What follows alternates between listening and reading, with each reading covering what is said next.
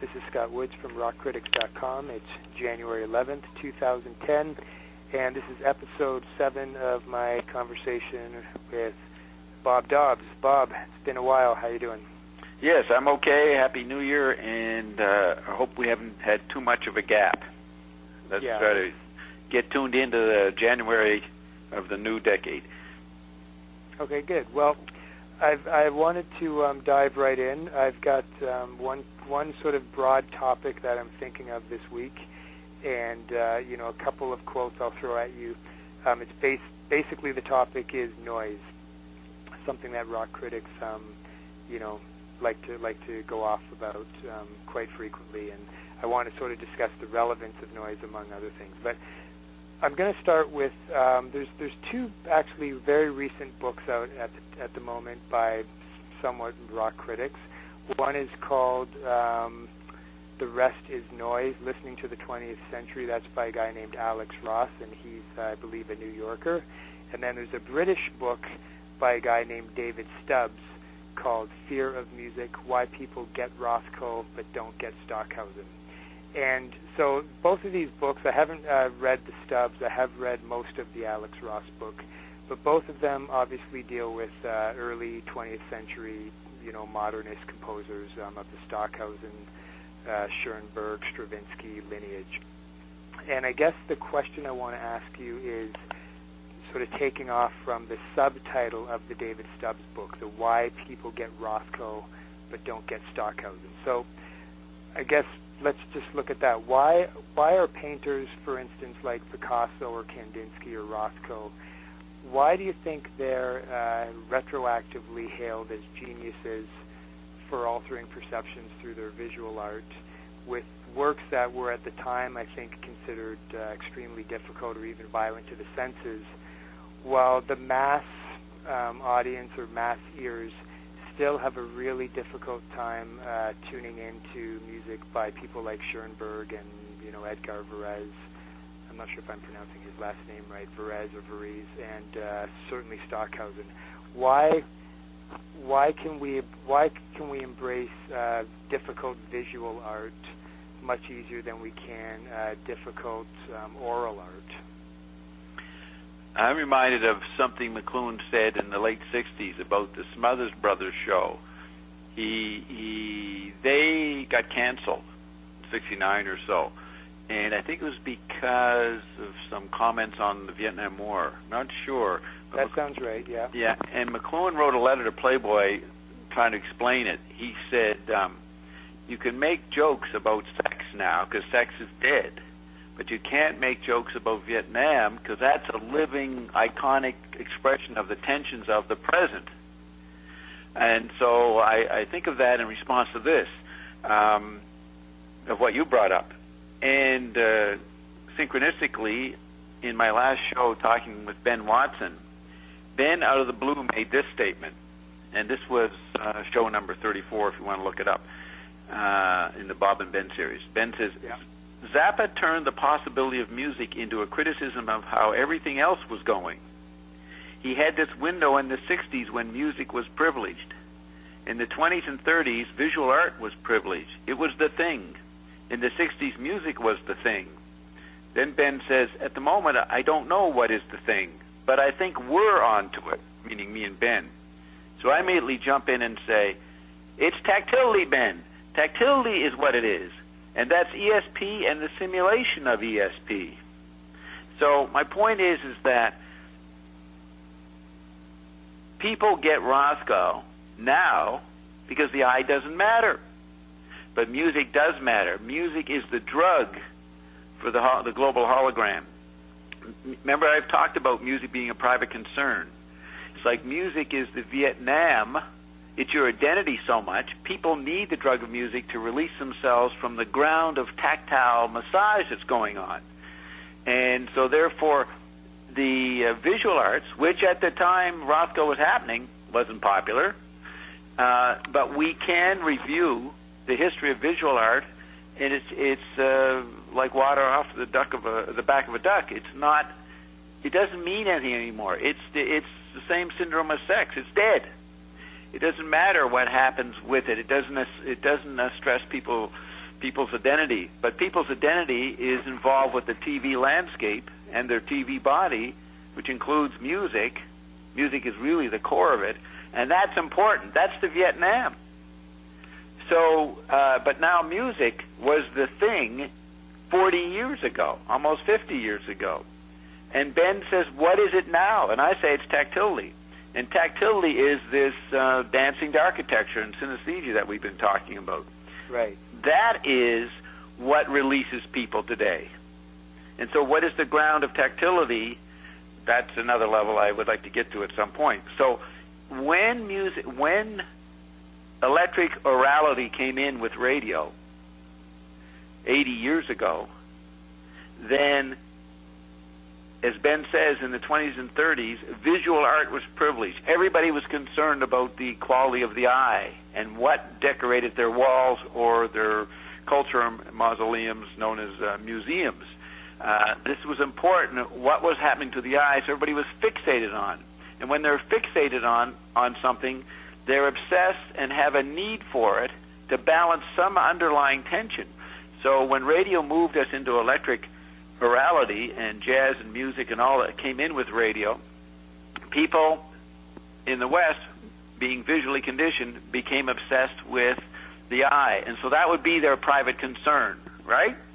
So that is why Ben is correct to cite the cliche that in the 20s and 30s visual art was privilege. It was the thing. It was what people were neurotic about, okay? They just couldn't handle the changes that were happening to the eye, and those changes in the arts by Picasso and Lewis and everybody were symptoms of a change in the whole sensory ratios of the people. Okay, so then you come into the 60s, and Ben says music was the thing. That's because in the global hologram of the 60s, it was a tactile culture. That was the hidden ground, the extension of tactility.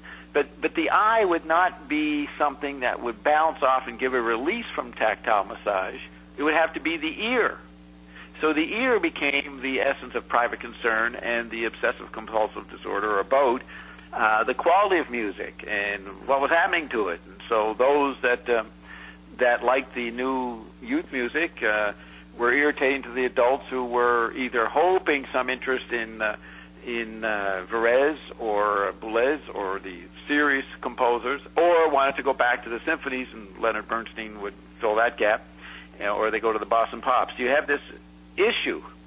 And so when you say people never got never got Stockhausen that, it's because music is more important to people's lives than visual art. That would be my broad explanation of why people now can understand Picasso, because the techniques of Picasso and the Surrealists and the Dadists and everybody else brought in 80 years ago are normal fare in advertising by the 50s, or at least the 60s.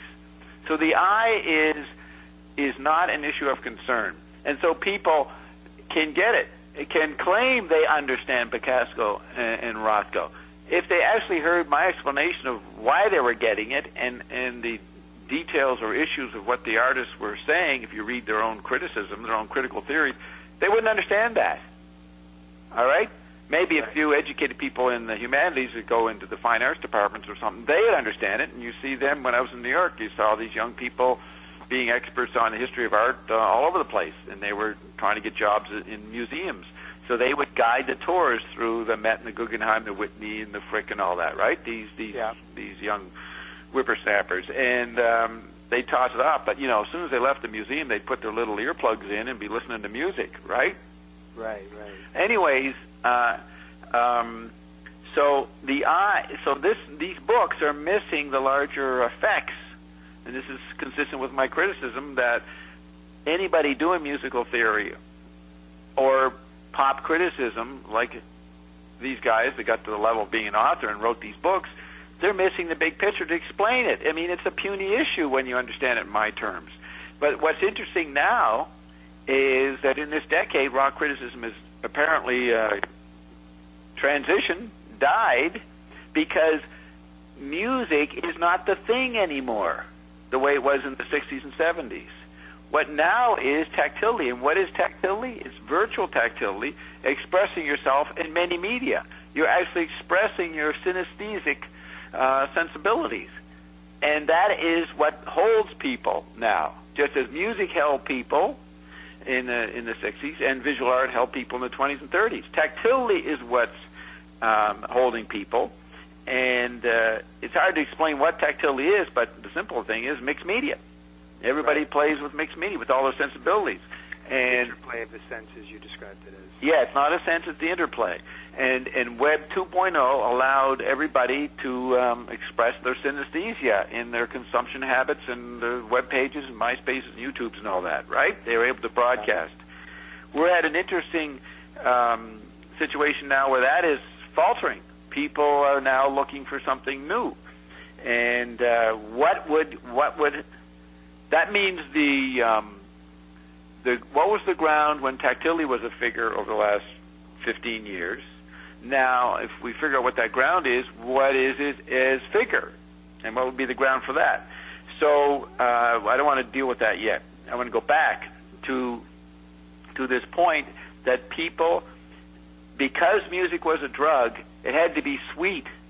And noise music, at least in the 50s, 60s when serial music was trying to get attention and people complained, I mean, we know that Zappa, as a young man, had to deal with the kind of music he wrote. He was interested in Webern and these people and wrote music like that, but he knew it wouldn't sell.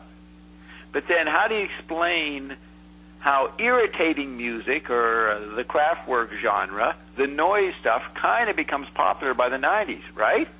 Right. But see, that's a different generation. And here's the key to that. What is tactile music? It's noise.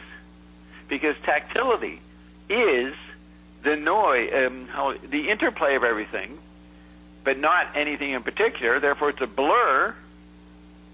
Acoustically, that would be noise.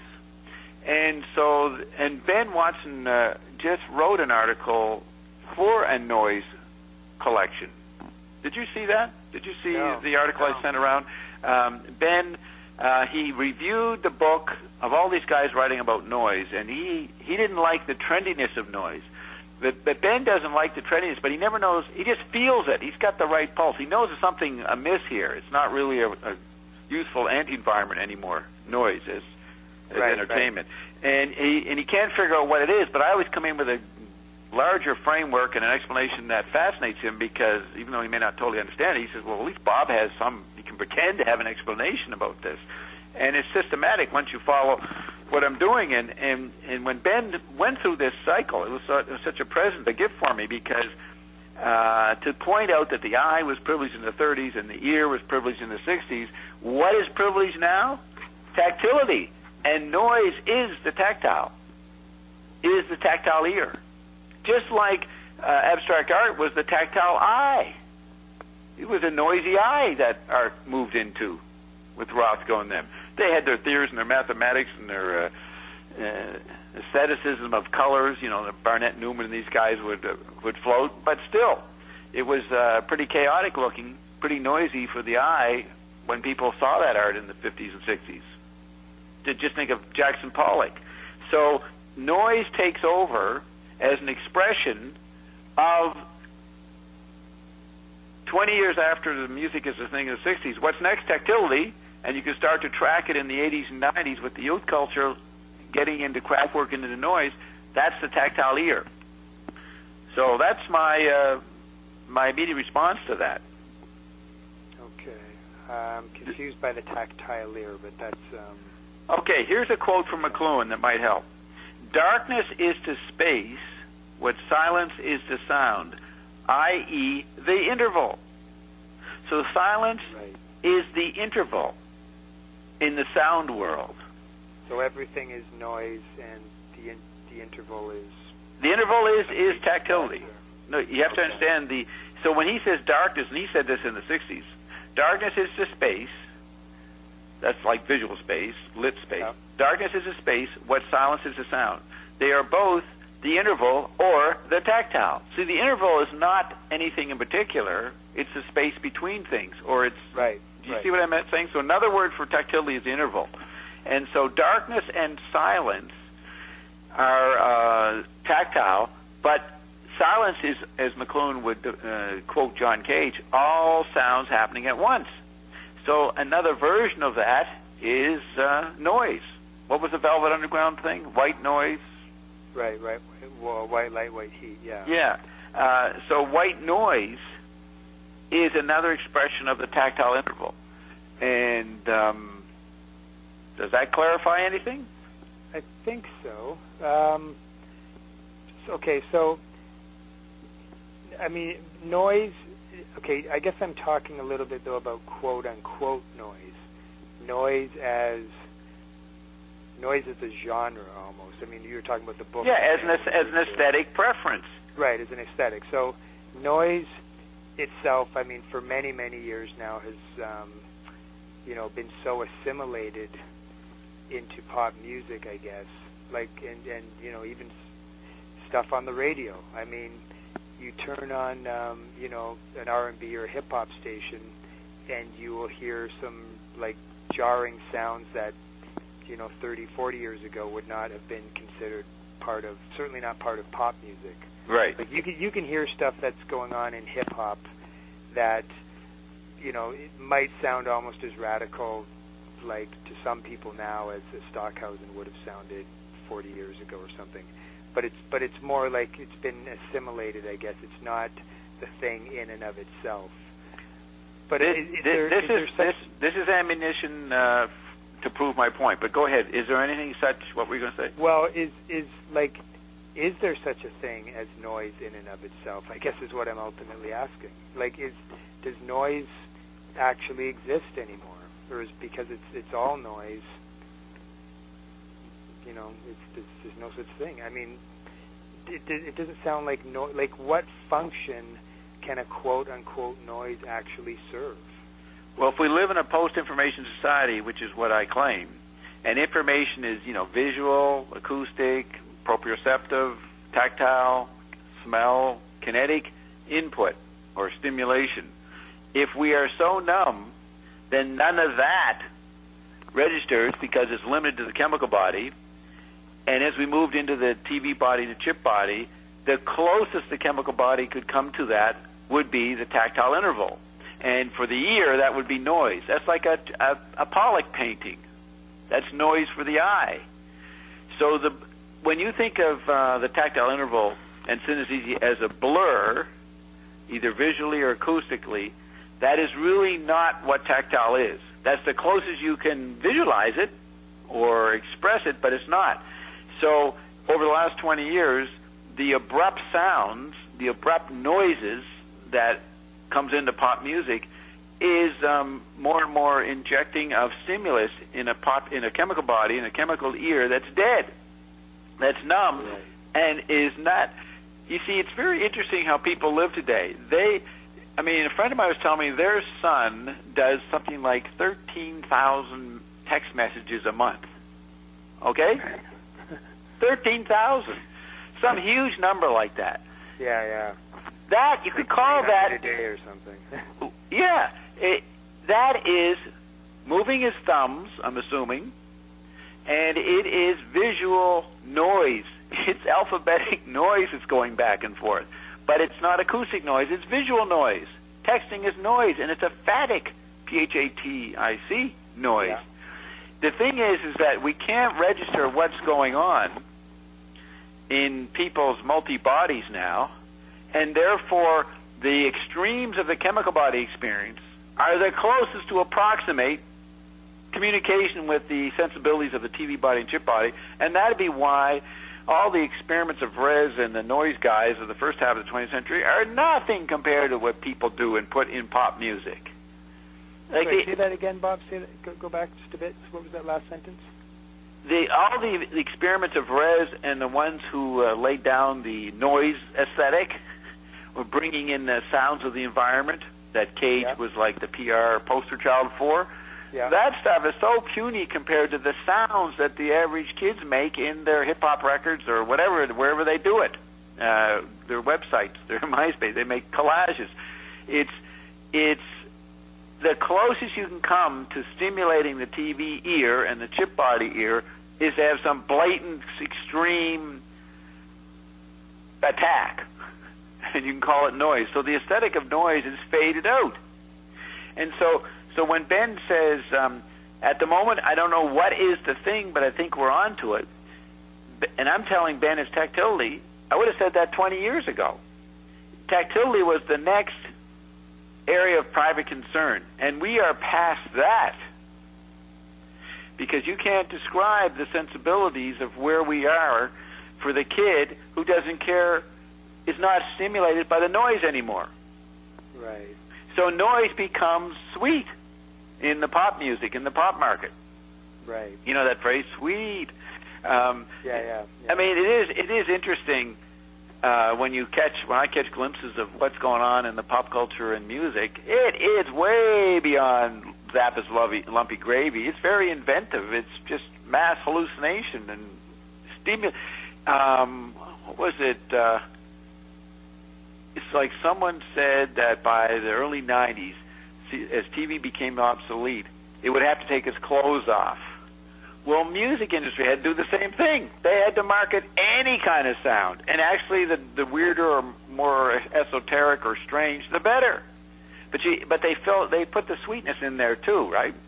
Right. It's a little bit of sweetness, but it's the whole range of high, low, ugly, beautiful, all constantly as a daily diet for the chemical body ear. And that is the figure, and it isn't releasing people. That's why music, the music industry in a lot of ways died. Now music is dancing with architecture on your website, expressing yourself. Okay. And not being concerned about actually which data you use. It's the act of typing is the thing now. So in the 60s, music was the thing, and then Ben says, I don't know what the thing is, but I think we're onto it. It's not. I don't know why. I don't know why Ben thinks he and I are onto it, but Ben has to recognize that tactility was the aesthetic preference in the 90s, and now it's just typing. Which is like tactile, use your fingers, but it's more than that. It's like producing your own universe is the thing now, and that releases you from the mystery landscape that we've moved into. So again, I brought it way beyond the rock critic zone, but we do have to deal with the fact that rock criticism disappeared. Okay. Yeah. Okay, so noise is easier to appreciate, or noise is not noise because it's not noise. Yeah, there was somebody once said in a McLuhan seminar, how can you do theater if we live in a global theater? Everything is already theater inside the satellite, so what happens to the institution or genre of cultural activity called theater? Well, when everybody's deaf, or the chemical body is deaf because you're now using your chip body ears, then what is the role of sound or music? How could it be when everything is already... What's the role of noise when everybody is already deaf? So you'd have to get close to extreme noise to prompt the deaf. In other words, I'm saying that the most extreme situation is where we arrived at. That's what Baudrillard said he was doing, describing extreme phenomena. We're in a very extreme situation. And so these guys who write these books about why are people getting Picasso and not Stockhausen? Yeah. Those writers are concerned about the chemical body ear, and that died 30 years ago. That's what's sort of irrelevant about that theory, about the concern. Okay. I mean, there's still some truth to that, though. If you take that question on its face, and you still say that's a chemical body thing, but yeah. If you take that question on its face, I mean, it's the fact of the matter is, if I were to play, 10 people in a room, if I put on some Stockhausen at a party, unless it was a very arty New York crowd or something, most people would still say take that shit off or something. If I try to DJ a wedding and put on Stockhausen, it'd be more. Okay, so you have to look at the nature of the audiences and which one you're dealing with. But right. a big part of the people today is they got no attention span. Stockhausen's trying to make a point with noise, and that's irritating. He's going to make almost a theoretical, linear, humanistic statement with the noise. And who's got the 20 minutes to listen to it? Nobody. But we can get little increments of sound in a 2-minute song when it weaves in and out every 5 seconds or something. Right, when it's assimilated. Yeah, you're asking when people, and if you DJ Stockhausen, you're asking people to listen to music. That's not what music is for. Once you have a wedding or a DJ environment, music is a supplement to the dancing, or to the drinking, or the conversation, or the flirting, or the drug taking. Yeah, that's absolutely true. Yeah. It is not. It's almost you're like not playing so people will sit there and listen. Yeah, you can, and that's a visual perspective. Sitting in a chair and listening. That's why the symphonies went dead. Why concert going died. And the only way people would go to a concert if some bizarre thing was happening. Like Living Theater in the late 60s, they forced the audience to come up and take their clothes off. That was the last gasp of theater. Right? You had to create a happening, a scene. And now music is not a issue of private concern. It's not an issue anymore of private concern. And that's part why rock criticism would die, because rock critic was the arbiter, the curators of the Museum of Acoustic Consumption for an audience that was concerned about music. Now, you're going to get the odd... Now, what's interesting, you've got a lot of immigrants coming into North America from third world cultures and less virtualized cultures, at least over the last 20 years. Those people, those kids are going to prop up all the old arts because that's still relevant to them. Their sensibilities have not been mutated, like the kids who grew up here and whose parents grew up here. You follow what I'm saying here? Yeah. I mean, who are the popular singers today? Aren't they people with non-waspish names in teen music? Well, I mean, I think it's a huge vat of different type of. Yeah, you can't even have a standard. So yeah. I mean, maybe Britney Spears. There always seems to be some wasp that. Yeah, there's Britney Spears and Lady Gaga. Although even Lady Gaga is like Italian American, whatever. But yeah, right. No, I know what you're saying. Yeah. But I'm saying. No, you've always like in the last. Here's an example. Like in the last 10, 15 years in particular, there's definitely been sort of an explosion, for instance, of Latin music in pop music.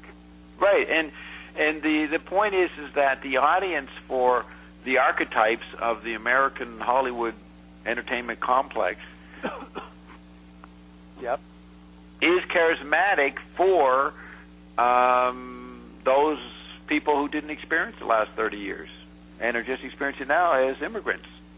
They want to have the American hologram. So that's another factor. I mean, what are wealthy kids or WASP suburban kids today whose parents were boomers and grew up in America or Canada, and then their parents did that, and goes back 100 years or something? What are they into? They're into going to college and getting drunk. Yeah. Do you know about that phenomenon? That all universities now, they 60 Minutes, a friend told me about this. I didn't see it. They did a special on it recently. And the kids, it's normal to go for 5 days drunk.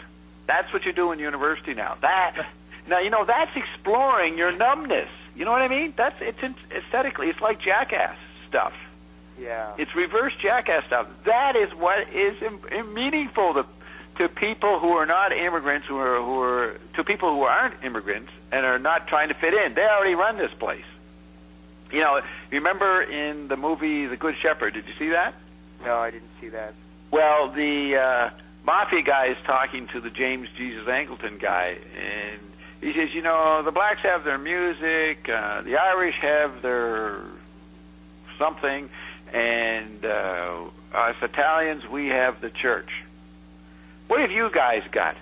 He says to the white Anglo-Saxon Protestant James Jesus Angleton guy, right, the head of the CIA, or head of covert intelligence, and he says, "We have the USA. We have the USA. You're all just visitors."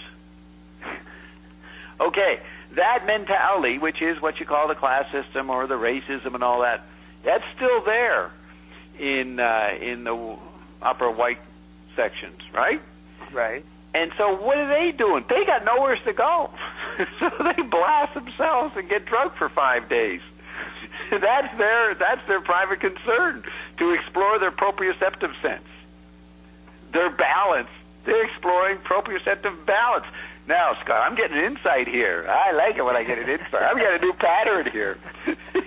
Like jackasses explored the chemical body's proprioception by just pushing it to extreme and hurting it, and upsetting their pain threshold or whatever, all that extreme, and bungee jumping and all that. Okay. Yeah. Now that the chemical body is so removed, people now blast their TV body scenario, and that's proprioceptive haptic, close to tactile, but that's not a sense. So the closest is proprioceptive. So the drinking is blasting your TV body's nervous system. Okay, so where's music there? They have music on while they're doing. Okay, another thing is, what are these kids doing? They're filming themselves and putting themselves on porn sites. You go to any porn site, there's all kinds of footage of college couples screwing, and they just put it out there on the web. So where's culture there? They're not concerned about music. They're exploring the most intimate physical processes. That's tactility. That's trying to get in touch with the most intimate part of your insides. Okay? And that's what proprioceptive is. That's the sense of balance and the sense of gauging how you feel inside, right? Okay. So, as a matter of fact, Eric McLuhan said that the Internet was, and he wrote this in the late 90s in his book called Electric Language, and he says the Internet is an extension of proprioception. And so so that would be the chip body. So the anti-environment to that is blowing up your chemical body's proprioception, like getting drunk. Now, do you realize? Do you know a bit about that fad that's happening now? That these kids? No, I've never heard of that. No. Yeah, they. I think it's some university in Pennsylvania. Penn State maybe is the top drinking university. They go for weeks. Wow. Everybody just blasted out in the. I think my friend said that the alma mater people of Penn State, or some university around that area, they come to the games. The ones who've been students and now are businessmen or whatever, and functioning as stable citizens. They come to the parking lot outside the big stadium and meet with all the undergrads and the frat boys, and they have a colossal binge of drinking for a couple of days. No, I mean, just go back to the 100 years ago, how people, their sense of decency, they would not be allowed to do that. Okay, so you've got to bring in the four-body model to understand any of these issues of pop culture, and what's happening in music. That's the only way to look at this, because it's these books you're writing about people worried about, is a 20-year-old who's blasting themselves on alcohol, probably even takes art courses, fine art courses, and reads about Picasso and Duchamp and all that because they have to write papers on it. They don't take that seriously as part of their living involvement in the now. They got to blast themselves around the football game. So the worried about whether someone likes Stockhausen or not, you got to use sensory, cultural, multi-bodied reasons, not any aesthetic thing that those books probably use, right? You know what I mean? There ain't no art, there ain't nothing on that level anymore. As a matter of fact, the only people who are worried about art on that level are the millionaires and billionaires in New York City who have to go to the Met annual party, the Vogue thing they put on. You remember the movie The Devil Wears Prada? Right. Yeah. Okay, that was based on Anna Wintour, I think, the head of Vogue magazine. And the whole media swarmed around the big night when they went to the Metropolitan Museum and everybody was all decked out and this was important to be seen thing. That kind of, as McLuhan said, society becomes an art form. high society. And we just had, one of them just died the other day, Casey Johnson. Have you heard of that? Yeah, that's right. I did hear about that. Yep. Yeah, well, there's and this is part of my musical life. There is a site called New York Social Diary and another one called Park Avenue. So occasionally I'll go there and they'll show all these young billionaire daughters at their parties, at their charity balls, and charity this and charity that. So when I heard about Casey Johnson, only because I happened to look at TMZ and someone named Tequila Tila freaked out this weekend. I didn't know who it was, so I had to Google who the hell is this girl that they're harassing, and she was the lesbian lover of Casey Johnson, who had just died, right? Right. And so I said, oh, Casey Johnson, so let's see if I ever noticed her on this New York Social Diary. And I click on it, and I put in Casey Johnson. Sure enough, there comes up a couple of pictures, recently where she was at the Met Vogue Anna Wintour Devil Wears Prada scene with her buddies, and it's always the same top girls, and they're all from very wealthy families. They're the ones who go to the opera, go to the museums, and are very concerned about culture because they have to prop up that whole meme, the Gutenberg Galaxy meme, that money is linked to. Art historians might call, art critics call it the commodification, but it's the commodification of the chemical body as an elite phenomenon. And so that made Casey Johnson, if she wasn't so addicted to whatever it was that she OD'd on, she might have been interested in that book because that's her world. This is what Robert Christgau and them don't know. They're writing for the elitists who care what goes on in the museum culture because they can afford to live in New York and have the time to go to all the benefits and go around and meet all the new artists and hang out with Moby or Damien Hirst or something. It's all for high society, this stuff. And the kids know it, so they just get blasted. The middle classes that are at universities blast themselves. And that's the new music, is what I'm trying to get at. Getting drunk in the parking lot of a football game with your frat fathers. Well, but that's not specifically new, though, really, is it? I mean, the scale is big. Well, the scale is bigger. You could not. The scale is bigger. But. Yeah, these kids because it's a post-information society. There's no reason to go to university. You only go there for developing your social skills. And what is your social life? The ability to be drunk for 5 days and still be standing. That is. Right. There's nothing to learn at college anymore. It's like Animal House squared, cubed, writ huge, writ large. And so no wonder the rock critics are laid off. I mean, you can't even get people to read the New York Times anymore. And so that is the since pop culture has always been outrageous. Going back to Mae West, right? Right. It's always sticking it to the eye of the high society or of the bourgeois Puritans. That is really the role of pulp culture, and it always shifts its ratios and sensibilities all through the last 100 years. And you have the Benn statement that the eye, being outrageous for the eye in the 20s, 30s was important, and then for the ear in the 60s, and then to blasting tactility over the last 10, 15 years. I mean, that is what hip-hop is. Hip-hop and rap is a tactile non-music. We can call it music, but it's not limited to music. It's, what's interesting is Zappa said he wasn't interested in rap when it first started happening because he said it was just people on a soapbox. It was political soapboxing. Right. He was probably thinking of Public Enemy, 20 years ago.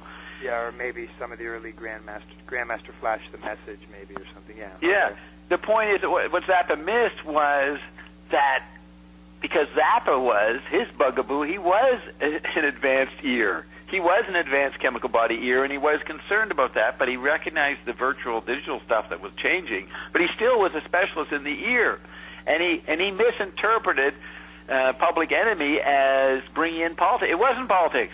When you can wear the whole world with Android meme technology, which people were starting to have by the 80s, where you could put on huge media environments and wear them just with cable TV, you're all over the place. You got 50 channels. Then you want to assert your space, and that's political. So politics, you see, what Public Enemy didn't realize that they weren't doing politics and they weren't doing black power. They were doing tactility. They didn't even know what it was. That's why it came and went. Okay. Bob, this might or might not be relevant, but do you have the... I'll tell you this, Scott. It is always relevant because, as McLuhan said when he wrote Understanding Media, I grab for anything. If you're in a tactile synesthetic, it's like I say on the radio show, just say words. Okay. We can use it. So everything's relevant here. Okay, good. So one of the articles I sent you, Chuck Eddy, it's called Obligatory Noise Interlude. Okay, you want me to look that up? Yeah, look that one up. I have it. The pages are numbered, and it would be the second page, which is page 244. Yeah, I have it. Okay. Okay, and the first new paragraph on that page reads as such, actually. And it was funny that you mentioned Public Enemy in that context, because I was going to read you this quote anyway. So this is Chuck Eddy talking about noise as sort of used in pop or rock music. Yeah, he's actually complaining about the tactility that I'm talking about, isn't he? He's saying it's too normal, the noise, isn't he? Yeah, he's saying that noise has become like a completely harmless, doesn't serve as in any environment, which as a critic he would be looking for. Yeah, I think that's what he's saying, basically. And yet there's this assumption that it still has the ability to upset, but he doesn't hear it that way or something. Right, okay. So he's writing, anyway, noise might be defined as any sound that jars you, that happens when you don't expect it. The one problem with noise rock, Sonic Youth, Ministry, Test Department, Tricky, Public Enemy, Slayer, for instance, is that you do expect it, so the noise doesn't generally work very well, though a few of those groups have been known to stumble onto moments that aren't completely wretched. Blah, blah, blah. Then Public Enemy's second best song, after Sophisticated Bitch, which is real sexist with loud guitars, is called Bring the Noise. Chuck D says they use noise, quote-unquote, to agitate, make the jam noticeable. So when a car passes by, you'll know it's pumping PE right away. So noise, quote-unquote again, serves as a uniform, Chuck has told Spin magazine. We wear it sometimes, and sometimes we don't. Oh, that's a beautiful paragraph for what it shows. Chuck doesn't get it, but... I mean, who wrote this? Well, Chuck Eddy? Somewhat.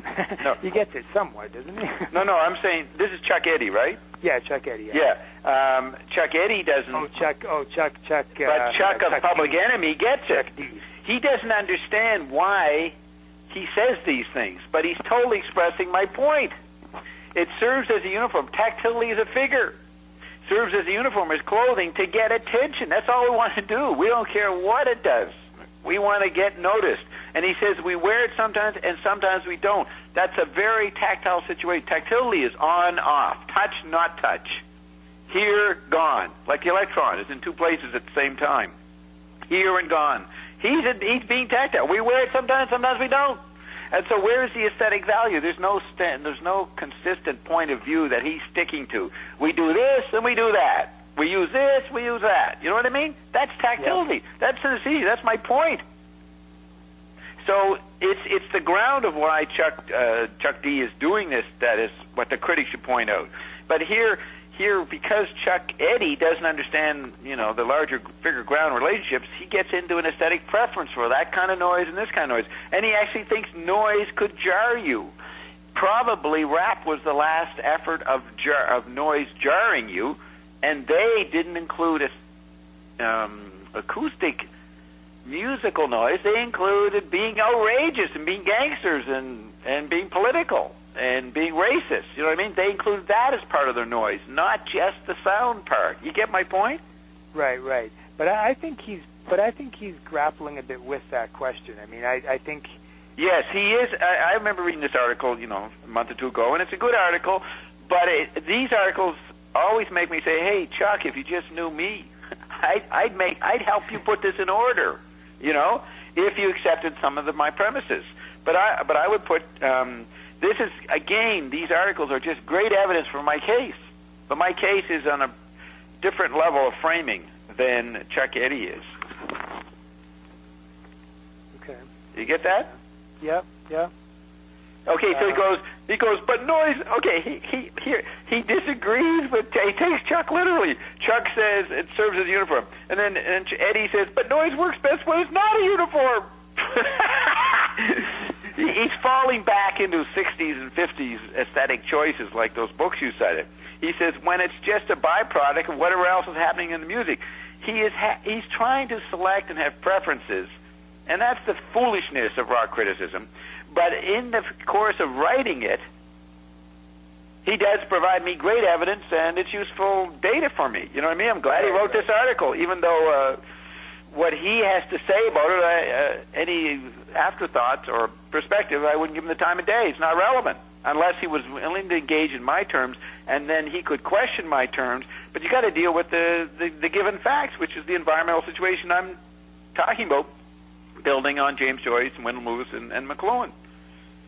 Okay. But read his next sentence, though, in that same paragraph. Okay. In rock and roll, that one? Yeah. This happened, let me just get back. But noise works best when it's not a uniform, when it's just a byproduct of whatever else is happening in the music. In rock and roll, this happened most often back before noise rock made noise an end in itself. You can go back to blues, vocal mumbling. Just take. I'll finish. Just up to there. Basically, then he gives a bunch of examples of. Well, let me just read them for the right. You can go back to blues, vocal mumbling, to early holes in the speakers / aluminum foil in the amps, feedback accidents by Link Ray and Ike Turner, to the drums and Louis Prima's jump jazz, Sing Sing Sing, a humongous precursor of John Bonham's Big Boom in Led Zeppelin. By 59 to 61, feedback solos were working their way into pop hits like the Regents' Barbara Ann, Noisy Sax 2, the Del Vets' Last Time Around, and Dave Baby Cortez's Happy Organ. The thing is, that's when the ear was the figure and tactility was accidental. By the 90s, tactility is the figure, and it's a matter of concern, and people are conscious about it, or nerdy, or aesthetic. He wants to retrieve the spontaneity factor of tactility when it was happening in the 60s. But the whole ground has changed, and people are... because tactility becomes the figure, there is a different ground. It's a post-information society, so tactility is a figure, then everybody gets, obsessive-compulsive about it. And that's what... I thought tactility was the ground. In this review, Ben's pattern here, which is useful. In the 20s and 30s, the visual art is what everybody's bugged by because electrified acoustic space is the ground, the radio era. When you get into television, which you can see as well as hear, and there's movement in it, it's more inclusive of all the senses. So television is tactile. So television is ground in the 60s. Tactile is the ground, so the figure is not the eye, the figure is the ear, because the ear is closer to the sensory modality, instantaneity of tactility. The eye isn't. The eye is sequential. So the ear becomes the drug of choice to bounce off the real ground of tactility that's happening in the 60s. So then when you get into what I call the post-information society, the period of the Android meme, the Internet and all this, where technology is communicating to itself and not even paying any attention to the chemical body, then tactility, which is the last gasp of the chemical body, its ground itself, the ground of the chemical body is tactility, that's the central nervous system, it becomes figure. And the ground of that is what I'm always addressing. You see what I'm saying? So that's why I can understand Meltzer and all these people. They are describing tactility and don't know it. And Eddie's world is a later stage, the 90s, than Meltzer's 60s and 70s world. So tactility is a figure, and you have a music critic, Chuck, an ear specialist, trying to put ear values on tactility as a figure, and he's just not going to get it. He's going to bring up things that are irrelevant. And this is about a phenomenon that's long gone. In a hyper-tactile environment as figure, everything ends up with Croker's quote, page 53, which I may have said last week, or last session. A culture of quantum fluctuations where you can only know, this is all that you can know. And what you know is that you have never seen what you thought you were looking at because you have never really heard what you were listening to. Nobody's listening by the 90s. That's why you make the jam noticeable by putting as much irritating cultural signs in there as possible, including noise. And even that doesn't work. You're only in for a year or two, and then you're gone. Who remembers Public Enemy now, or who's involved in it? Right? Yeah. It's long gone. Well, but there's new noisemakers. There's all. I mean, I used to look at the Village Voice every week, and once a month to be a reviewer of the latest hip hop guy, and it's amazing how many came and went. Yeah. I mean, they would have articles on the best of, and they'd be celebrating someone who was a big hip hop artist in New York or in that area, 3 years before. I never even heard of him, and he's already old hat, trying to make a comeback. Right. It's to have a perspective on it. You've got to come up with and come back to Croker's thing. Hey, I'm not hearing anything. Another way to say that is this is not music made for me or anybody. It's music made for the scene, for the media, the Android meme itself. The Android meme requires noise for the ear of itself, and that's what all the music was for, all the noise was for. It needs movies. So what are we doing when, and by we I mean just an audience in general, what are we doing when we think are we not responding to music? That's right. We're not responding in any way that anybody did 50 or 100 years before. Because when we were a visually biased, print-oriented society, the ear was orgasmic, and it was an important event. And so with classical music but that's the chemical body ear. We got 4 bodies now. Yeah, I mean you can even see that if I'm getting you correctly. You're getting me. Okay. Well, you can even see that progression even in the last 30 years with rock music, because in the 70s, I know growing up with an older brother, 7 years older than me, so he had even more of a connection to like the hippie scene or whatever than I did. We would sit in his room, and he'd maybe be on his bed and I'd lie on the carpet, and we'd be listening to music, and it'd be an experience where you were there and you would actually pay attention to what was going on, and you'd freak out to various. But now, it's been some time since, and I notice most rock critics I talk to or most music fans fully admit that, I never sit and actually listen to music anymore. It's part of what if I have to review an album, I'll play it while I'm doing the dishes, or I listen to it on my iPod on the way to work. Yeah, is that bearing the point out? Yeah, exactly. In the 60s and 70s, when you with your brother, often you'd get stoned. You had time to get stoned. And drugs disappeared by the 90s for a lot of people because they didn't have time to do it. They couldn't afford to take that amount of time because they had to start juggling their other bodies. And so, it didn't disappear for young people, though. No, they well, that's there's ecstasy and all that stuff. Well, as McLuhan said, the young people are vegetables. They're the growing chemical bodies. They drop those chemical bodies pretty quickly, do a few drugs, and then they're on into something just addicted to their Walkman or their iPhone or their chip body and TV body. They veg out, or they become like Terry Fox and run across the country, with half a leg. Right. But not a reference I expected to hear in this today. That's right. That's what we do here. We grab whatever comes to mind. Okay. So you were citing. I wanted to go. Okay. So then what Tim Leary called the hard drugs, cocaine and junk, and that took over in the 80s because they were faster, and then they had to get even faster than that, so they did crack cocaine. So it's people want to do with their chemical bodies what they always have done, have the pleasures and problems that the body has, but they have to also fit time in for their TV body and chip body. So they do the chemical body pleasures and vices and hurts and pains quickly. So that's right. You want to exercise you want to have a musical experience, you do it while you're doing the dishes. You know what I mean? Because you have to get back to your computer, you have to get back to all the other complex things you got to do in a harassed society. Because you got to go watch the latest TV series you're into. So that's what we're talking about. Our bodies no longer are limited to 5 senses. We've got 22 senses. If you add in the senses, whatever they are, of the chip body, and the senses unnamed yet so far of the TV body. You see what I'm saying? Yeah. These are real experiences. It's a new nature, and juggling all that explains the changes in pop culture. explains, like he says here on page 245 at the bottom, some people say noise bands aren't really musicians. Other people say they're self-indulgent elitists, too hip for their own good, inaccessible hypocrites who care about social decay but not social rebirth, self-conscious windbags who pretend horror movie cliches mean something, put-on artists who can't rock or swing. None of those categories have any meaning. There's nobody trying to be a musician since Milli Vanilli. Right. Okay? I mean, look at it's interesting what happened to Eminem. He was big and then he disappeared. And did he ever get back?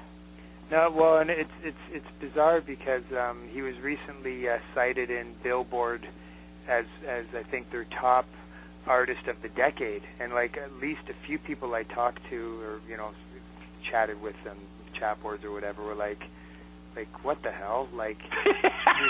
Yeah, what time is it? Yeah, it just seemed ridiculous. It's like he was huge for a few years in the early part of the decade, and it's like, what? And then he went through a whole chemical body breakdown. Yeah. Chemical body collapsed, and I don't know, he had problems with his wife or something. He disappeared, and who knows what rabbit holes. And to answer your question, he's been continuing to put out records like once every 2 or 3 years, but they're just increasingly irrelevant. Like even Robert Christgau, who was always kind of a big fan and a big supporter. Like even his last album, he was like, "This is just like who gives a shit at this point." Okay, so Eminem, he can retreat and get his chemical body together because he's no longer functioning in the TV body or the chip body. You know what I mean? Producing music for those bodies. He's retreated to private life. Probably better for him. Who cares if you don't need to be an artist forever.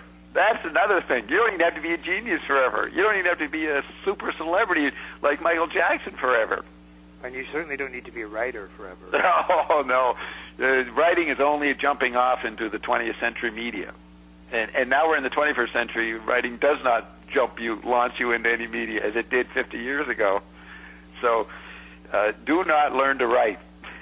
You got to learn to type, though. Well, but just do it. Okay, talk about that distinction then, because I was just going to say there are. I mean, you spoke earlier about rock criticism being a completely dead thing and going through all these changes this decade. And, yeah, let's cite Chuck Kloster, whatever his name is. Yeah.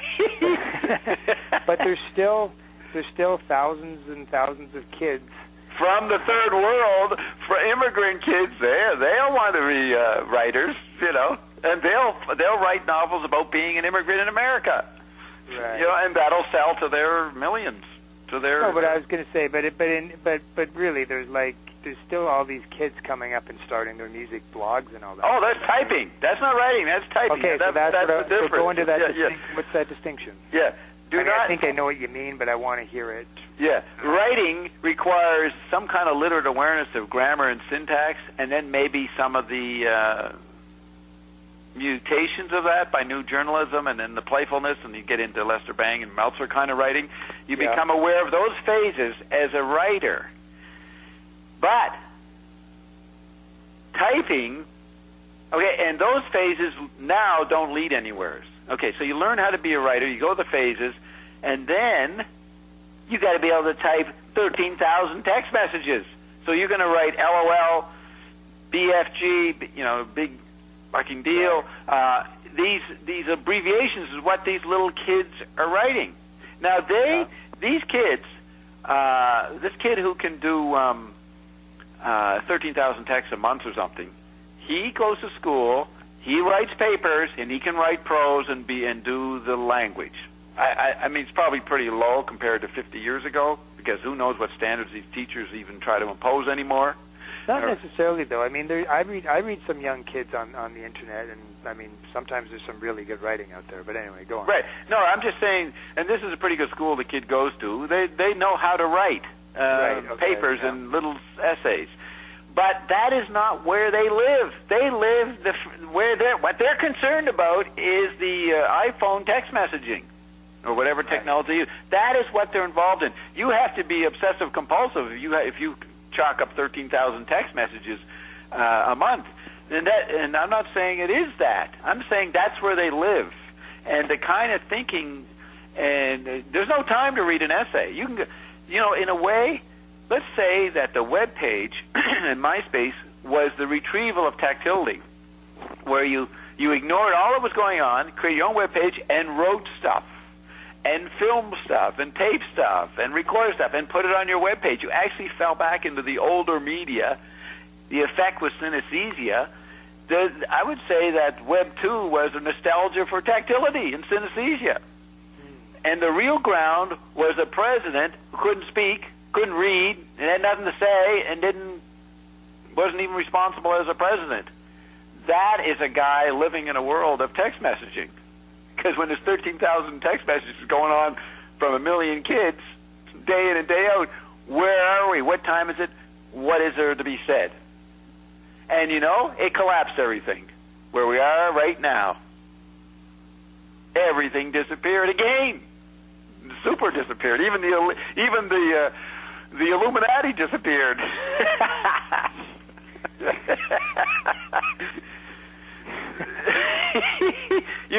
Croker's title, Spasm, 1993, subtitle Virtual Reality, Android Music, Electric Flesh. It's all appropriate terms. The 90s was a spasm. This decade, the Naughty Knots was a non-spasm, a spasm of nothing. But so everybody retrieved spasm with their web page, their tactile spasm. That's what that Web 2 was. And now it's tweeting. Now it's 10,000, it's 13,000 tiny spazzes a month. Now this is, so here's a question about tweeting then. I do some Twittering here and there. How come when I Twitter, why do I feel less self-conscious about, I don't know, going on a Twitter and maybe even like slagging another critic or something like that? Than you would on rockcritics.com. Yeah. No, that's that's because it's more solid. rockcritics.com, it's because I've done it sometimes on rockcritics.com, but on Twitter, for some reason, because it's so fast-paced or something, if I come across some link that pisses me off or something, I don't mind going on and saying, right, because this is ridiculous, and I'll even link to the person so they might actually, they will actually see that I'm saying that. That's right, and because there's no stability, there's no solidity there. It is, you could say, Twittering is a culture of hyper quantum fluctuations, where you can only know that whatever you have responded to when you typed it, nobody was looking at it because they never really read enough long enough before they typed back. You see, I'm doing a very... You're doing a Croker? I'm updating Croker. A culture of quantum fluctuations where you can only know that you have never seen what you thought you were looking at because you've never really heard what you were listening to. You know that in the tweeting world, that nobody is going to be able to stop and assess what you did. They may respond. So Scott lives in a culture of hyper-quantum tweetering where he knows that nobody will really see what he wrote because they never even notice what he's responding to. And that's why you feel king of the world and immune. You have your own Patriot. The Patriot Bill should have just said, give everybody tweeting, then everybody will feel super secure and protected because nobody will be able to pay attention to what was communicated. This all makes sense. This is real pop culture criticism of what we're doing. What I'm saying right now is I'm talking about the present. And, it's a big effort for me to go take the time to read these articles that you sent me. I actually stop and read prose, even though it was hyper-tactile prose and enjoyable. There's not too many people who have the time to do what I did, and unless they got paid to do it. Right. Well, I was going to ask you, do you actually, would you say reading is irrelevant? Like reading as opposed to scanning? Look. And do you read or do you scan or? Do not think of the word read as a figure without a ground. The ground of reading is the industry of making books and newspapers, right? Chopping down trees. Right. All right? Right. That is what reading is. And that operation, those materials that chopping the trees down created, do not control people anymore. No, absolutely. As a matter of fact, you know what I've decided that books are for? They're for summer on the beach. I have never seen so many people read books as I see every day on the beaches here in Hawaii. Everybody, fat, skinny, dumb, smart, is reading a book while they get baked. You know what I mean? They all look like the kind of books you buy in an airport. You know, those bestseller kind of clunky hardcovers or something. Yeah, mysteries or whatever. Yeah, easy reading. And they get in the airport on their flight to Hawaii. Now, the new thing is the Kindle. Do you know what that is? Yeah, that's the digitized book that, you know, it's like the book version of the iPod. Yeah, well, have you seen one? Yeah, I've seen I think I've seen one person on a subway with them. I think they're just starting to kind of take off here in Canada, but I've seen one person with one. Well, you know, I've only been in Hawaii the past year. I was last in New York in December 2008, so I have only been here on the beach for over a year. And just over the last month, I started noticing the Kindles. People, they look really convenient. They're lying on their lounge chaise chair, and it looks like it's very light. I never went over and asked somebody to let me feel it. It looks very light, and they can hold it in one hand, and it's not like where you see the other people with their paperbacks and hardcovers holding their hands apart and just have that strain and got to move their body. It looks so light. The pages wet and all that, Or just hold it. You have to hold it open. You have to have a little muscle tension there. That can get wearing. It looks so light. And like you're holding nothing, like holding a feather, and that's good. I mean, that would be the reason to do it. It's so convenient on your muscle strain. Anyways, besides that new phenomenon, everybody's reading, and that's what books are for, to fill in the massage you're having on the beach. You know, the multi-sensuous experience you're having at the beach. You have to sort of lie there, so engage your eye. But there's anything they don't get anything from those books they're reading that they can apply to their life. To the fact that their kids are texting and they've got all this thing and the economy's collapsed and all that stuff and the fake recovery and all the printed book does not mold people's sensibilities as a ground. Okay? It did 200 years ago, 300 years ago. It did not once radio came in. And so when you ask if people read, sure, people read. But the book medium is not a formative situation anymore.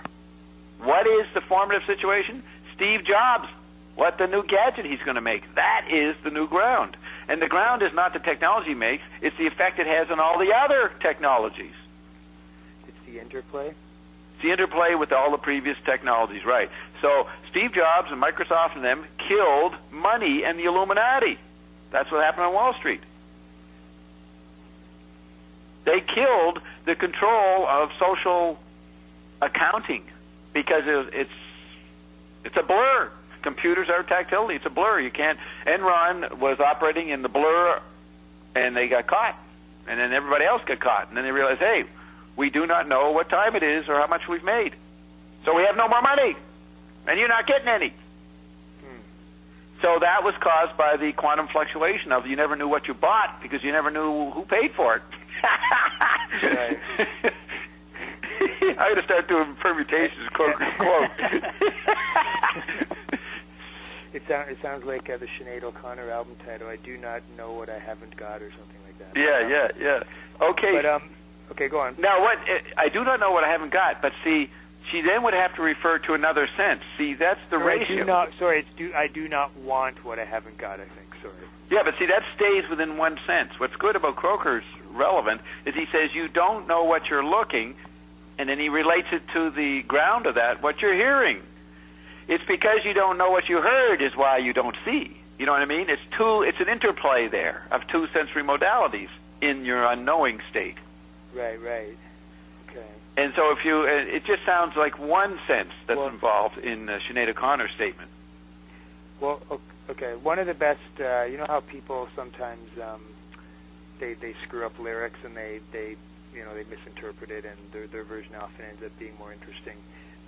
The lyric in the Sex Pistols song, I know Anarchy in the UK, and the original lyric is, I know what I want and I know how to get it. One critic I know misinterpreted as, don't know what I want, but I know how to get it. Well, it's valid. See, that was part of rock criticism. Is that was a problem for Meltzer? Is that they were listening to the words, not really Meltzer himself, but the crawdaddy guys. They loved Dylan because the words were literally significant. And the problem, the limitation of that is that rock music is not just words. And right, so right. if someone misinterprets the lyrics, that's okay. Yeah, okay. That's okay if you're being a commenter, because it's not limited to the word's meaning. Rock is a beautiful massage. Music is a massage. Yeah. That's what it is. And then it became a puny massage when people could put on movies and music and magazines and all the different media on their webpage. That's a bigger massage. At least you're dealing with the archetypes of huge spaces that each medium that you're typing with implies.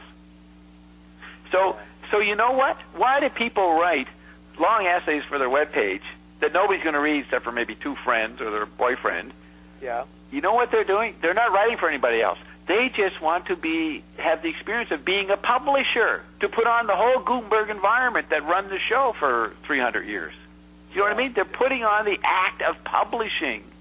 And it doesn't even matter what they wrote. It's just that I wrote a lot of stuff and it looks like a book, and I just put on the whole medium of publication, of book publishing. And then I make my music, like kids make their own music, their own collages. Well, you know, it is amazing because sometimes I think of, you know, just some of the different things I've done on the internet or something, and I think, you know, if I could have said on my resume 20 years ago that I did this stuff, it would look like absolutely fantastic to someone. They'd be like, holy shit, you published like your own magazine and like, you know, and you made all those music graphics and you have MP3, like they'd be like literally astonished. But now it's just like, what is there any frontier left to to impress people with or wow people with? It's well, the frontier is what that's where I come in. I say the frontier is the mystery landscape, and I've got the mystery landscape with Ion. I've got Ion, who knows anything about pop culture way more than you and anybody. Did I tell you about that? No. Yeah, like you can ask him about like an actual pop culture. I spent an hour talking to Sun Ra. That was fun. But anyways, here's the point: is that I'll be talking about some metaphysical thing or who knows what, and Ion will say, "Well, it's much like the Mannix TV show," and then he'll list off 3 other TV shows from the 60s, 70s that I never saw, I heard of, I didn't have time to consume them, and then he'll cite an obscure comedian from the 1920s. There is not a part of Showbiz Archive, the Android Memes Hollywood Archive, that Ion doesn't know and brings up all the time. Now, you haven't heard these because, you know, I can't have everybody hear the 1,000 hours I've done with Ion, but I tell you, it is incredible. It is actually, Ion is like the Android meme come alive from the astral plane. And Ion tells me what's going to happen in Fringe or in Lost, what's going to happen in the upcoming episodes. I stop them after a while because I don't want to know. I want to enjoy it, right? Okay. He tells me what's coming in the shows. They already exist in its being. The point is, that is an incredible phenomenon that we can make available to everybody, and we do. And then we have a website where you can go hear the show so you can listen in your own time. You don't have to tune into the radio when the show is happening, you know? See, the funny thing about you telling me this, though, is that if there is any rock critics out there listening to these, and I as yet have no inkling that there is or not, but I'm sure some probably have, maybe even some people I know, some friends or something, they will just listen to that, what you just spoke about Ion. And disconnect and delete. Yeah, completely. Yeah, exactly. Well, they did it with Zappa. They did it with Dylan. They did it with Charlie Chaplin. They didn't do it with Dylan. Oh, a lot of people didn't like Dylan when he first came. Remember Newport when he went electric? No, you're right. The folk. The folk guys. You ever seen some documentary? They interview. Well, I don't know where I saw it. The Martin Scorsese documentary. Maybe they were interviewing the kids after, and they said this is terrible. They were ready to kill him. That was footage from one of the D.A. Pennebaker things, I think. Yeah, in England, right? Were they English kids? Yeah. After he's a traitor. Yeah, when he had the band behind him. You know, what became the band. Now, that is a perfect, that's what, Dylan was the first really to show, make folk music, and then Dylan as the main figure was showing the effect of TV where music became a private concern. That's what that is. That's what that was. And then when the private concern idol switched to another kind of music, that was apocalypse. You know what I mean? That was Armageddon. That's the point. I don't think the Elvis fans would be like that. Do you know what I mean? They didn't care. They might have been upset that he went in the army and that, but it still carried on, and people liked Elvis. They did not take his words literally or seriously and say that it's a political movement. It's totally different with Dylan. He was the first victim of music becoming a private concern. He was not a musician. He was a tactile guy. And the acoustic people projected, and this is amazing what I'm saying now. It's never been said before. Dylan was a musician of tactility, and he objected to the people who tried to pin him to a particular kind of ear style. So when he moved to electricity, to amplified music, he was shape-shifting, used tactile, and look at all the changes he's gone through. And people drop off at some point. When he went Christian, that was another problem. But he shifted out of that. The thing is, it's the shifting that is Dylan, and those that identify with a particular phase of his as music or as lyrical or as philosophical profundity or something are missing the point. That's not Dylan. And if you actually... Okay. I'm saying that now. I've always said Zappa was not a musician, but I actually was looking at some Dylan stuff last night. He got interviewed a few years ago, a pretty interesting interview. And you know what he said?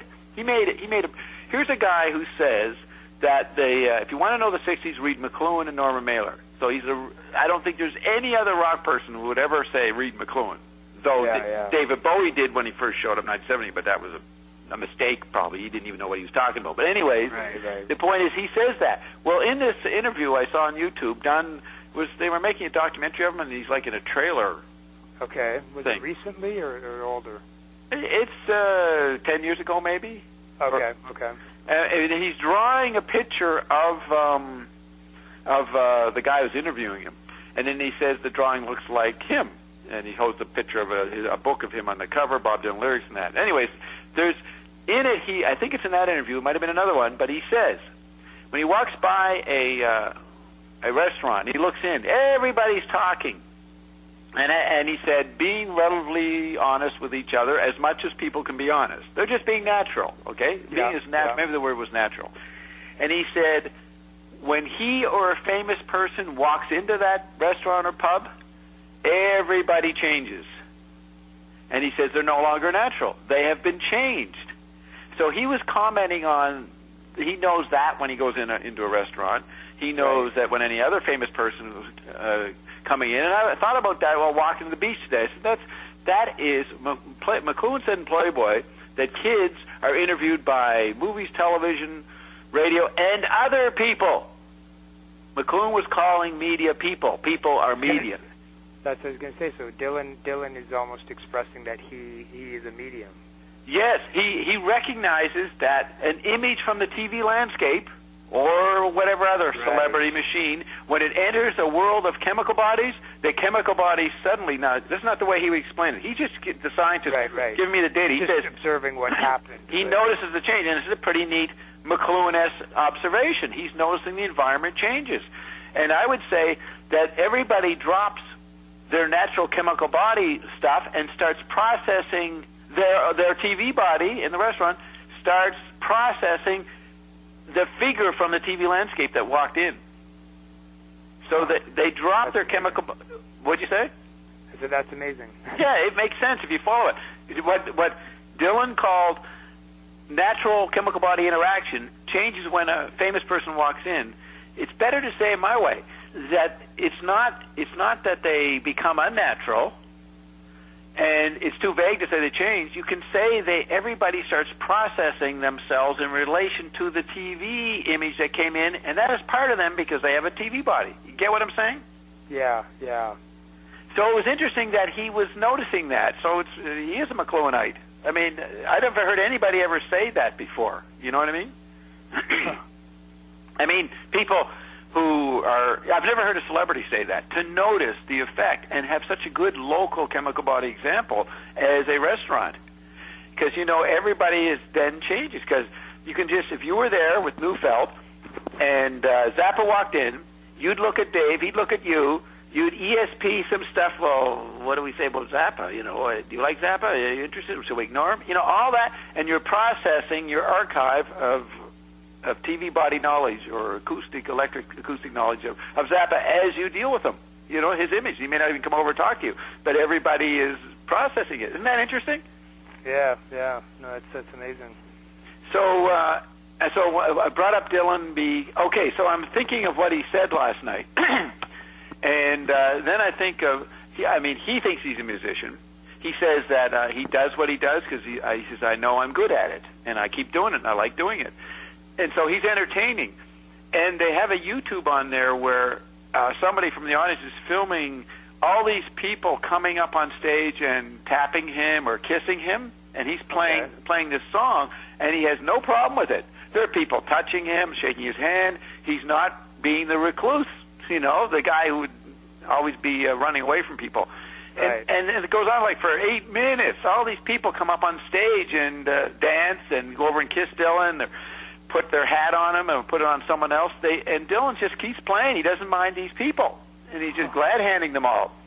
I know Zappa, he had Smothers, that guy, Long John Smothers, whatever his name was, the big black African-American guy who was a karate guy. You couldn't go near that. You came up there, I think he would, block it. Right. And that reminds me of something. Dylan did say, the guy in the interview said, you don't seem to have any security around you. And he says, I have security, but you can't see them. But you could see the Zappa guy. He was huge, and he would come out on stage and look at the audience, see if anybody was tape recording. Anyways, I don't know if anybody could jump up on stage like that. There's great footage of Zappa in the Baby Snakes movie going down on the edge of stage and slapping everybody's hands, right. And that. But I don't know what would happen if someone came up on stage. But, Dylan never got injured like Zappa did. So, anyway, that's a digression. But this is our life. This is what I'm processing. This is the music I processed last night. I listened to an interview with Dylan. He made some interesting insights. Then I watched him get kissed and not kick anybody off the stage. All of it makes me come to think that today that Dylan was a tactile musician.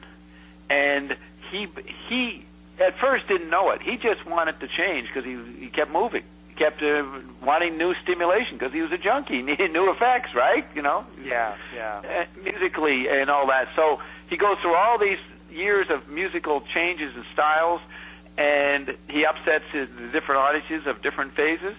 And those audience, he said, okay, so Dylan was in that environment to the private concern of those addicted to music. He refused to have musical private concern projected on him. As a matter of fact, you know what he says in that interview? He says, people come up to me and they want me to sign their album or do something, and often he will, but he made this point. He said, people come up to me and they think they know me because they heard my song. He says, right. He says, they don't know me and I don't know them. And there's no connection. It's like that's actually... The Beatles had that problem. What? The Beatles definitely had that problem, and there's a scene in that movie about John Lennon, Imagine, where a guy actually, like a burnout, actually shows up on his doorstep, and almost like thinking he's his friend or something. Right. And Dylan does talk about. Is everybody there? I just heard a click. Yeah, you're there. Okay. Just check. I'm going to check something. I'm going to check my email. This happened before. Remember Scott went off, and I didn't notice it. He had sent an email. Oh, okay. No email from Scott, so he's still recording. He Okay, can't interrupt right now because of the way it's set up. But anyways, no email. So, but it's Dylan does address. He talks about it in this Chronicle book about people showing up at Woodstock all the time, having a personal relationship with him. They think, but he was just stating the general disconnection. He says, just because I put out music and you identify with it, that doesn't mean you know me, and I don't have any reason to be involved with you, and I don't know you. Just like you don't know me, I don't know you. He actually, I'm just thinking of expressing the tactile mode. He says, I'm not here. I'm not. Isn't that the name of that movie by Todd Haynes? The movie, I'm not there. Yeah. Yeah, that's tactility. The point is that with the jargon of McLuhan's tactility is so useful to going past it or to referring back before to James Joyce. This jargon that I'm using, now developed into the four bodies, is totally useful for those that want to have a reason. I'm giving you a reason. I'm giving explanations. So I don't know if we have time to go into this because I probably have to cut out pretty soon. But you mentioned before one of our conversations before, we talked for a few minutes before we actually start recording, and you were talking about, you brought Croker into the conversation because we were talking about why are the Rolling Stones still around, and you gave an interesting sort of Crokerian explanation as to why that might be, and how the dark, I think it was something like the darkness always prevails or something.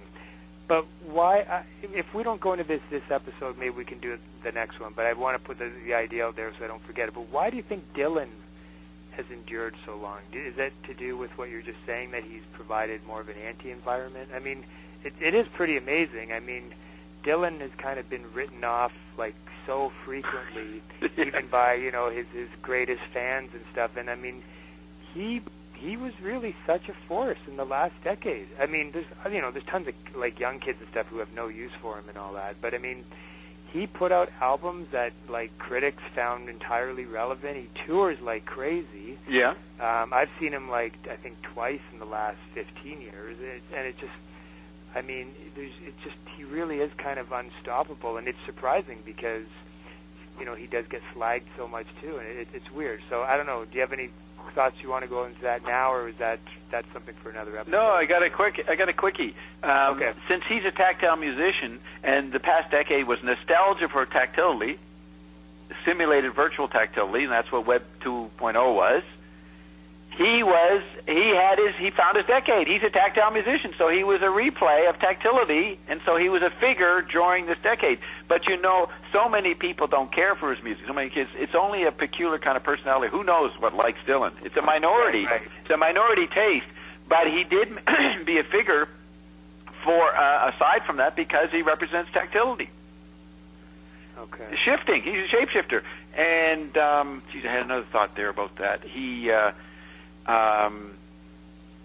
also, he's a vagabond, and there was another point. So he might have to say something, I might think of it. What? Are we finished? I don't know. You're saying I was going to ask you a follow-up about, like, just to clarify why he's a tactile musician. I mean, you said it, but I kind of want he shifts. It was at the beginning. Oh, yeah, here's what I want to say. On WBAI, there's Bob Fass's show, and Bob Fass, I sometimes feature him on the website.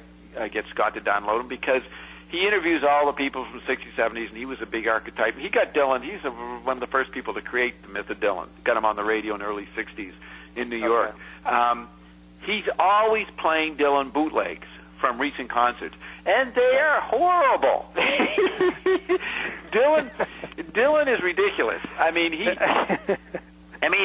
what he really is. If he only could put Dylan and Zappa together. If you take Dylan's longevity and fame and stick it into Frank, because Dylan is tactile like Zappa, but Dylan can't do amazing musical ear acrobatics like Zappa can do. He hasn't got the range of musical ability, right? So it's always he used to be able to.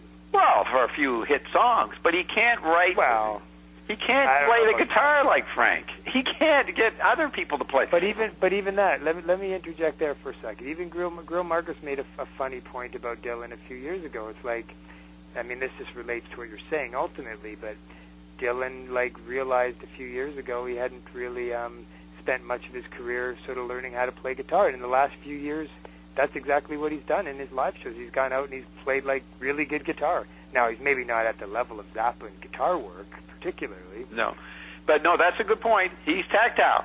He didn't even know how to play, but that's because he was tactile. He comes on. He put out a Christmas album last year. Right. And I've heard it on Bob Fass. They play all this nonsense. But the thing is that he started off with a bad singing voice. I even have in my book, Phatic Communion, LaRouche calling it, monkey guttural. and LaRouche's a visually biased person. But Dylan starts off not even singing properly, right? And if you actually look at it, he was doing tactile singing, muddy singing, and then he electrified it, and then it's even greater. And so the thing is that Dylan now has shape-shifted into, hey, I think I'll learn how to be an acoustic guitar player, or exactly, yeah. I'm going to specialize in guitar for a couple of years, And I'm going to actually appear in an ad for lingerie. Yeah, I'm going to actually appear to be a competent musician. The thing is that so Dylan's shows, when I hear the bootlegs, they are fun for a little few minutes, and then they're ridiculous. It's just lousy music, and then it becomes good, and then you get into this folksy bluesy style. I don't know. It doesn't wow me like Zappa. It doesn't have the crystal brilliance of Zappa's range, and Zappa was a shapeshifter too. So I ponder about that. That Dylan is going to be greater in the Madison Avenue iconography of America than Zappa, and that's a pity. I mean, they're both great, but Zappa was greater. Well, I mean but that is a value. I mean, you say you don't make value judgments, but that's a value judgment. I try not to make it a value judgment. I personally don't listen to Zappa. It reminds me of McLuhan when he had a press conference with Governor Brown in the late 70s. They put him on the spot and said, well, what do you think of Governor Brown's potential for being president? And here's McLuhan standing beside Governor Brown, who he's been the guest of. So what are you supposed to say? Oh, he's lousy. He said, I don't have an opinion on that. I have not seen him on TV yet. Perfect alibi. Yeah. Well, I'm talking why Zappa's greater for other reasons than actually listening to him. But even when you do listen to him, he's great. So that's a perfect response by me. I said, I don't listen to Frank. He's not. Well, and it's funny with Zappa, though. I mean, I'm not like the world's biggest Frank Zappa fan of his music. I mean, but I'm getting more and more into it. And Ben's book actually helped a lot. It made me kind of open up a lot to it. But in the last few months, and partly through doing these conversations and reading Ben's book and listening to you and Ben, et cetera, I feel like I've actually become a huge Frank Zappa fan. Just by the ideas, by sitting at my computer and watching YouTube interviews with him. Okay, yes. His interviews are totally amazing. Like there's some clips that are just like, I just totally love what he's saying. And I praise you for saying it, because that's more evidence of what my point is. Dylan does lousy interviews. Zappa. Well, Dylan, I think does pretty. No, he did the Playboy interview. He did one or two. He finally, after 30 grunts and groans. Zappa makes them powerful, relevant to the day. It's all. But they're different, though. But Dylan in interviews is like it's like abstract expressionism or something. No, it's subjective. It's subjective. It's him. It's just him being himself. Whereas Zappa is talking technically and is looking to how to be president and is addressing issues sociologically.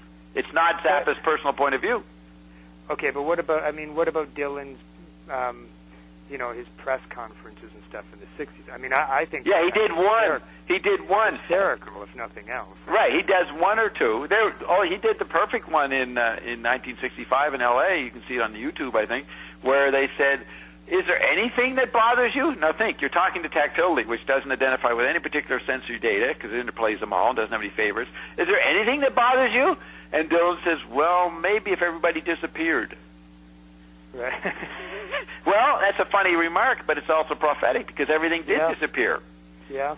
But the thing is, it's always personal. With Zappa, it's not personal. In one of the interviews, famous quote in Cream or something years ago, he said, any information about me, any private information about me is irrelevant to my function in society. You're not going to get that kind of technical statement by Dylan. Dylan is good, he's eccentric, but he's not as comprehensive as Frank. And Frank can be silly and personal if you get him in the right situation. Yeah. And you do an interview that way. It's true. I was thinking this exact thing today, Bob. We're tuned in. These are the issues today. Interviews are a private concern. And after I watched some of these Zappa clips on YouTube, and I've been watching them for months, and I keep discovering new ones. Like there's an interesting one up now where he's interviewed by Dr. Demento. But yes, that's a good one. It's like I'm almost coming up with a list in my head. There's a list of literally, I think, about 4 or 5 people, and Dylan sort of is on the fence for me, I'll admit, but maybe 4 or 5 people in pop music history who actually do have something to say outside of the music. And Zappa is absolutely one. I mean, yeah. And I would argue that with anyone, even if they thought his music was pompous and they couldn't stand it, it'd be like, well, you need to start, like, a good way into Zappa is to go into YouTube and just, like, listen to the guy talk, because he's actually saying stuff. And those might might be 3 or 4 other people who I would say would even kind of come close to that. I mean, the Stones are probably still my all-time favorite band because, for sentimental reasons, whatever, but do I ever need to hear Mick Jagger speak in an interview? No. No, he's got nothing to say. And that's where Zappa's comprehensive, because his interviews he considered as compositions. They were composed, I agree. And so he understood that any sound, that's why we call him a tactile musician, or tactile performer, artist, any sound was part of his composition. He took Cage and squared Cage, and he actually used it to run for president. I mean, it's just incredible, the range of his composition. And that you're exactly right that you want to turn on someone to Zappa, have them do the interviews, because they need to get inspired or get a respect to consider the ear, the old chemical body ear. And so that's another thing. Zappa won't be popular. People have to sit and listen too long for him because it's great music, but it takes a lot of time. You might not have time for Zappa, right? Yeah. Okay. So you get them, but the sound bites. You say you want to like you don't like the instrumental part of Zappa. Look at the mouth part of Zappa. Look at those compositions, and that might get you. And I think Ben does a pretty amazing job in his book of getting that across too. I mean, I think he probably. He probably set me a little bit on that path, because I went into Ben's book. That's a long time ago, right? Fairly skeptical. Well, I only read it. A couple years ago. Okay. No, not even that. A year and a half ago is when I read it, actually. So not that long ago for me. I had been eyeing it for years on various shelves, and I saw it used store a couple times, and I just thought, if I ever do attempt another book by Zappa or about Zappa, this will be the one. But I couldn't bring myself to it, and then. Well, I've told you the story. I think I heard you or Ben or whatever. So. And then you got to start to appreciate or decide to look more into Frank because of what Ben pointed out. And it's truly amazing. I mean, it's really weird. I've lately been considering myself like a huge Zappa fan. Well, I think that's the subliminal effect of me and Ben, because we're bringing Frank back the way we're talking about it. And we don't talk that much about Frank, but we're putting him into a context of an amazing discussion. Now, that's where Ben says, at the moment, I don't know what the thing is, but I think we're onto it. Ben thinks that he and I are producing the greatest art and should be the thing right now in our conversations. I don't know many people would even take that seriously or even consider it. But the thing is what Ben is doing that's valuable is he's interacting with me. Because I tell you, I am the greatest artist, scientist, physician, alchemist alive today, and I have no problem proving that. And my latest product is Ion, one of the greatest musical operas ever going to be made. And the Ion stuff is unfathomable. It's unfathomable. It's not even. It's like with any great art. It's just you can't figure it out. You can't place it. He says, well, I'll just keep watching this, see where it's going. You know what I mean? Yeah. That's the way it was. I mean, Zappa concerts were so incredible, especially in the 80s when he had power. They were like a UFO. It really was. You've never experienced 3 nights of Zappa, and you have not lived the potential of the 20th century. You have not made love with Marilyn Monroe. And when you have a Zappa conference, you can claim you did it. Because it is, and you're just discovering him. You're just starting to see. Go with that, isn't it? Yeah. You can't. Dylan is eccentric. You got a couple interesting interviews, but nothing like the 2,000 interviews that Zappa did. And I have them, a lot of them on videotape. They're worth looking at. Yeah. Until now, I'm the guy worth listening to. But up till before me, he was worth waiting for me via him. Yeah. So as a true megalomaniac rock critic in the tradition of Richard Meltzer, I blow my own horn right at the end. Okay, well, I think that's a good note to end on. So. Yes, it is. It's the tiny note. Yeah.